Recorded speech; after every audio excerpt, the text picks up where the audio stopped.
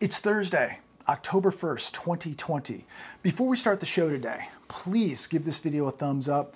Please subscribe to this channel. If you have already subscribed to this channel, make sure that you hit the bell notification button down below so that you are alerted with the newest videos. Share this video with everyone you know, everyone you don't know. Blast it all over your social media. And lastly, make sure you come over to my Patreon channel. I just uploaded a new video yesterday. We'll be uploading another new video this weekend. And we're going to talk about what's happening politically, socially, how you need to be preparing, how you need to be training for the events that are coming to America. So make sure you head over to Patreon. Thank you so much, and thank you to everybody who has already come over. So let's get right into it today. This economy has flown off the tracks. We are witnessing a nightmare at this point. It's amazing to see that the markets were all up across the board today. Dow Jones up 35 points. When we got continuous bad news, we got some really ominous news today, and it's never ending. It just continues every day. But the stock market doesn't care. It could care less about the real economy. It could care less about you. It could care less about jobs. All it cares about is the Federal Reserve and how many more billions of dollars the Federal Reserve is going to inject into these markets to keep them on life support. Jobless claims came in this morning at 837,000. So that means 837,000 people last week filed first-time unemployment claims.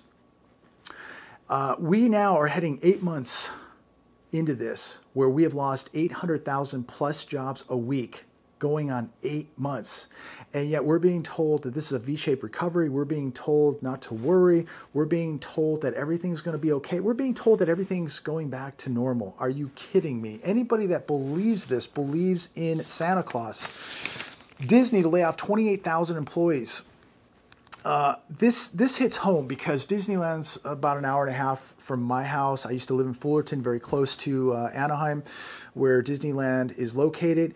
And I remember driving down the 91 in the morning, watching all those people coming in from Riverside and Corona, coming in to work in Orange County.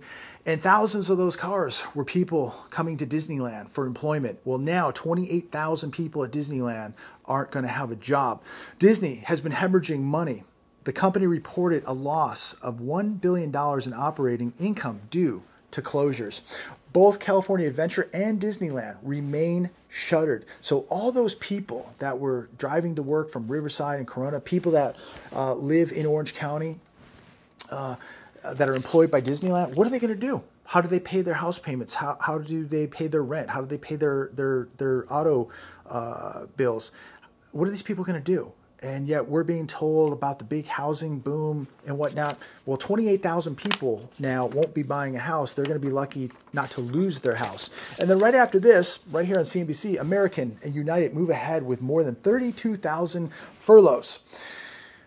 The furlough begins today. As I'm making this video, they are getting rid of employees. 32,000. So 32,000 there, 28,000 at Disneyland. That's 60,000 people today who got some very, very bad news, who have been laid off. 60,000 people between 3 companies. But the news gets worse. Shell Oil plans to cut 9,000 jobs in transition plan. So there's another 9,000 right there. So it's getting harder and harder to hide reality. Hollywood Reporter, LA top shopping streets struggle amid collapse. We have vacancies throughout our city. So LA has been hit really hard because of the drop in tourism. Beverly Hills, West Hollywood, they are being flooded with for sale and for lease signs and vacant buildings. And I can relate. They're all over this area here. Palm Springs, Palm Desert, La Quinta, Rancho Mirage. We are flooded, inundated with for sale and for lease signs and vacant buildings everywhere. If this can happen in West Hollywood, if it can happen in Beverly Hills, if it can happen in Los Angeles, if it can happen right here in Palm Springs, Palm Desert, it can happen where you live. You know, somebody wrote me last week and they were offended that I called their town Mayberry, that I have an issue with small towns. I love small towns. If you live in a small town, God bless you. It's probably a much better place to be right now, without a doubt. But if you're in a small town, the economy's doing well, great. You should be thanking God tonight. You have a job, that you live in a small town, that things are doing well. please don't be offended by me using the term Mayberry. I love small towns. I love Mayberry. And I don't mean to offend anybody by that term. What I'm saying is things may be good in your small town. They may be good in your Mayberry.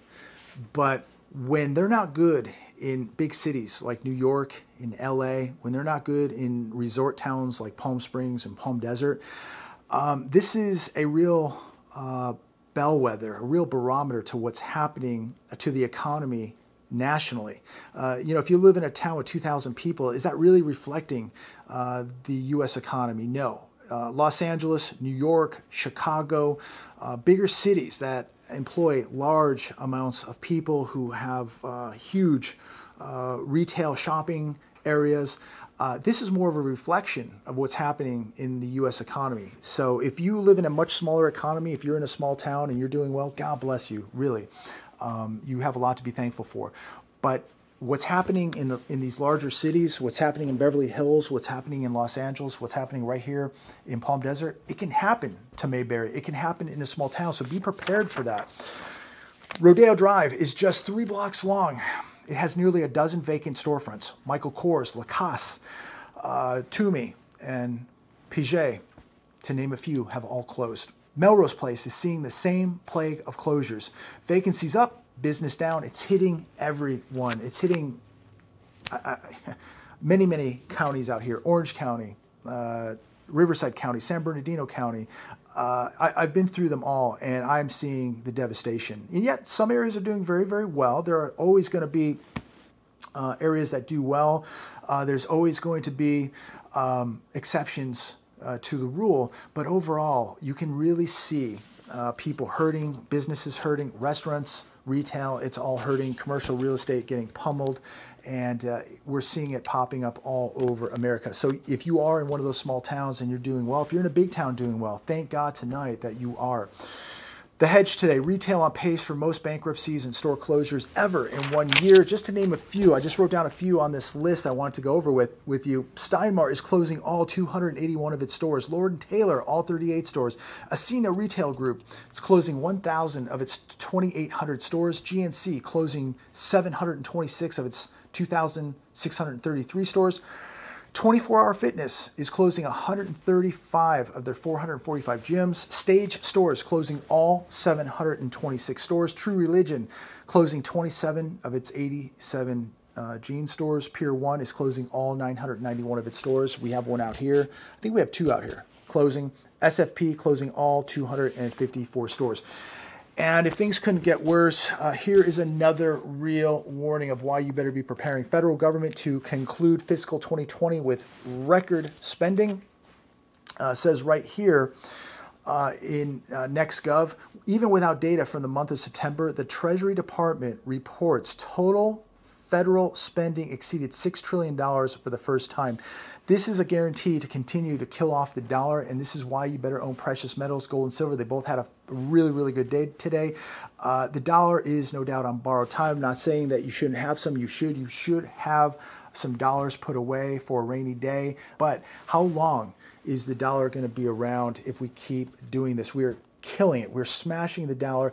This is smashing your purchasing power. This is going to guarantee more inflation. America will see hyperinflation, no doubt, with this behavior.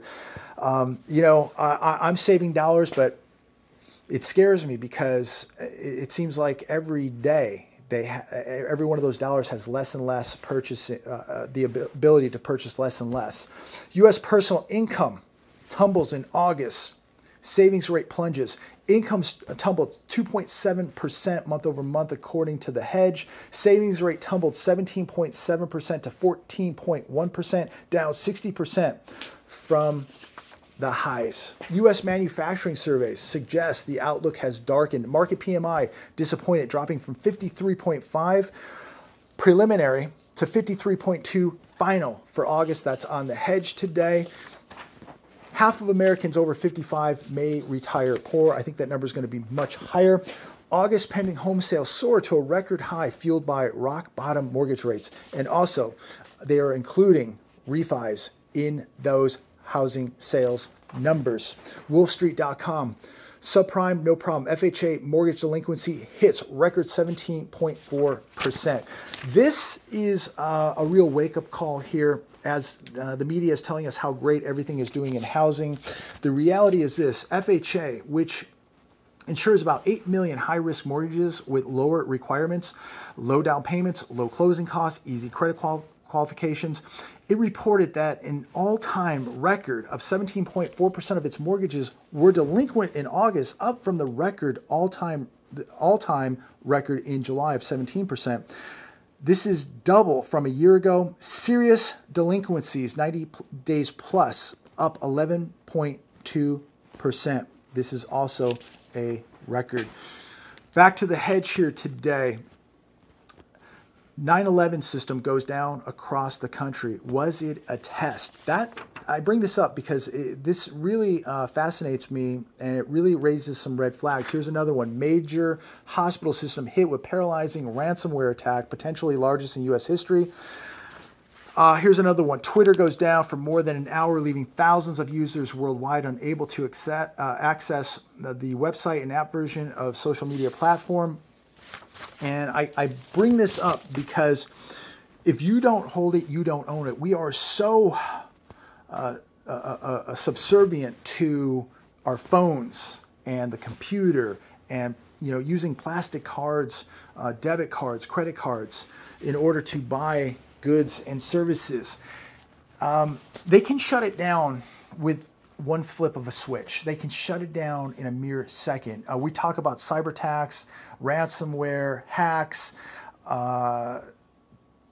you name it. The system can be attacked. It is subjective to attacks. The system, I believe, is very fragile, and if they want to shut it down, they can shut it down in the blink of an eye. That means that plastic card you use doesn't work. That means those cryptos you use going to be very difficult, right? That's why I'm old school. I'm not here to attack anybody that's in cryptos. I believe in diversification. I have nothing against them, but be diversified enough to make sure that you are holding assets. Remember, if you don't hold it, you don't own it. Make sure that you have cash reserves put away where you can access them to get to them. That doesn't mean in the bank. Make sure you have gold and silver that you can access. That doesn't mean in a bank, and it means you better be holding the physical gold, the physical silver, not the paper. If you need to trade something and the system's down, you're out of luck. If you need to go to the ATM to get cash, you're out of luck. If you need to go to your bank, you're out of luck. If you need to access something with your phone or your computer, you're out of luck. If you don't hold it, you don't own it. So make sure that gold and silver, that you have it in a safe place and that it's physical. Make sure that you have cash that you can access when you need to in a time of emergency. Again, this is why I'm a big believer in real assets. Again, I'm not attacking cryptos. More power to you. Believe in diversification. But if the system goes down, are you going to be able to buy and sell with cryptos if you can't use a computer, if you can't use your phone? If you don't hold it, you don't own it. Have a phenomenal day. Have a phenomenal rest of the week. God bless every one of you. Thanks for watching. Make sure that you're praying for this country, and make sure that you continue to stay on course and prepare for the worst and pray for the best. But I believe we're going to see some very, very rough times coming to America. We're seeing it all unfold on a daily basis now. The market melt-up is a big warning. It is melting up. It is, to me, it's very concerning. It's very scary. We are seeing the biggest bubbles in history. They are going to burst, and there's going to be a lot of carnage when they do, and a lot of opportunity. If you're putting away assets, if you're putting away cash, you're going to take advantage of the sales. And I think a lot of people are going to do extremely well. God bless every one of you. Talk to you very soon.